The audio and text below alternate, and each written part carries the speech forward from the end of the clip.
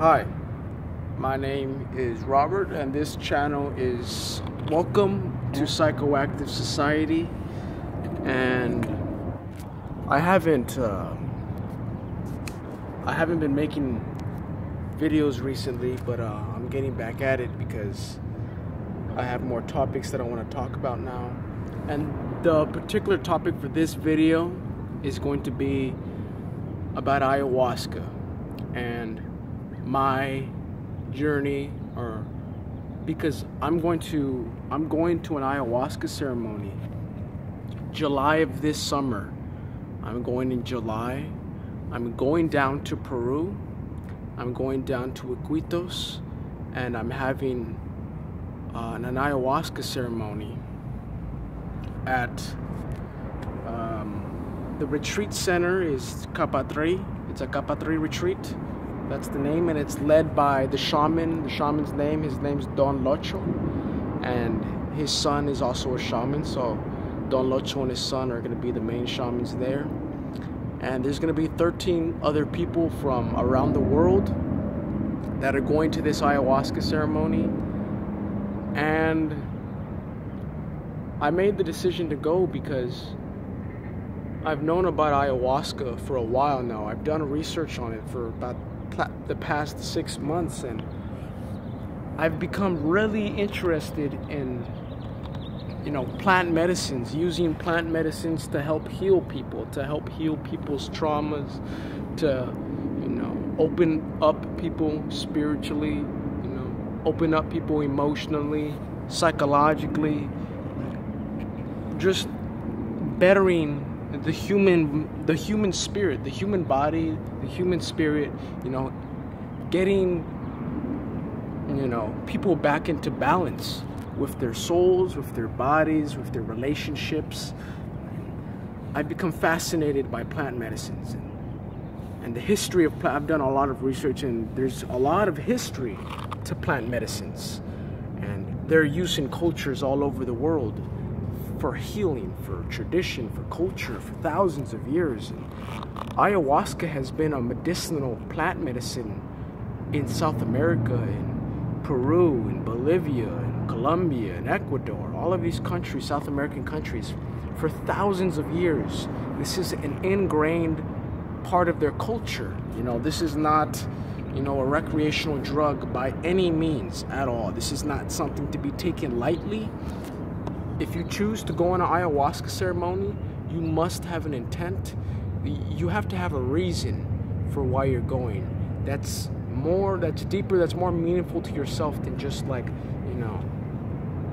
smoking or doing mushrooms, or the way our society sees drugs, because our society sees these psychedelics, these entheogens, as, things that are gonna make you go crazy, things that cause you to jump off windows, to hurt people, and that make you violent. All of these are, stereotypes and myths in our Western society that aren't true. There's actual applications, there's actual uses with these plant medicines in a correct, comfortable set and setting that have a very powerful spiritual effect on every individual organism, person chooses to partake in this experience. So I was going to go in December, but I didn't feel like I was ready. And up until almost about less than a week ago, I made the decision to just buy my ticket. No more waiting. I'm just gonna go do it because, Mother Ayahuasca is calling me. That's what they say when you have an urge to go. Mother Ayahuasca is calling you. And I feel a calling to go, and I'm going to be going to Peru, Lima first. I'll be in Lima for 1 day. I'll spend 1 day in Lima, Peru, and then fly over to Iquitos and get to and then there's when I get to Iquitos, there's like a 25-minute ride to the area, the city we're gonna be in Iquitos, the main central city, and then we're gonna go through a 25-minute boat ride and then a 45-minute walk through the jungle until we get to the retreat center. And there's going to be 4 ayahuasca ceremonies in these retreats. and I'm really looking forward to it. I have time to prepare. I have to cleanse my body. It's recommended that you clean your body throughout. That way you work better with the medicine. If you go in with a lot of gunk, a lot of waste processed food, a lot of alcohol, a lot of drugs, you know, not in a good state, you know, my ayahuasca will, you know, ayahuasca is a jungle brew made of 2 Amazonian plants. It's made of Banasteropis capi, which is a really long vine that grows in Peru, in the jungle, up a tree. It's about a 75-foot vine. And Psychotria verdis, which is like you know, green leaves, really big green leaves. And that chemical contains the active ingredient DMT, dimethyltryptamine. That's in, you know, but it works differently with ayahuasca. It causes a 4 to 6 hour experience with ayahuasca, where really powerful, you know, visions come in, and you enter different states of, you know, different dimensions of consciousness, where you're able to go to states where you're not really able to be in tune at baseline consciousness, everyday consciousness. You elevate beyond baseline consciousness, and you enter different frequencies, different levels of consciousness, where you're able to extract, or you're able to communicate with different entities and different, you know, spirits in a way, in the jungle, and, you know, and face yourself in a way. So this is something that I am very passionate about, and I want people to know about this, because this is healing at its roots. This is real healing. This is not treating the symptoms the way our society does it. This is healing, curing our trauma, our pain, our disease, our addictions from the roots of who we are, and it shakes us to our bones, to who we are, to what we think. It changes our perspective of our everyday reality, because you understand after you partake in this experience that there is more to the world than just what we humans know. We think that us humans are the most highest intelligence. Nature is the most intelligent. Nature's been here long before, but we are essentially a part of nature, and a part of the ayahuasca experience is learning how to integrate back into nature, to work with nature instead of destroying nature. The way, you know, our civilization does, what it does to nature, it alienates it as a separate self, not attached to ourselves. But nature is a part of us, and people are awakening to this realization.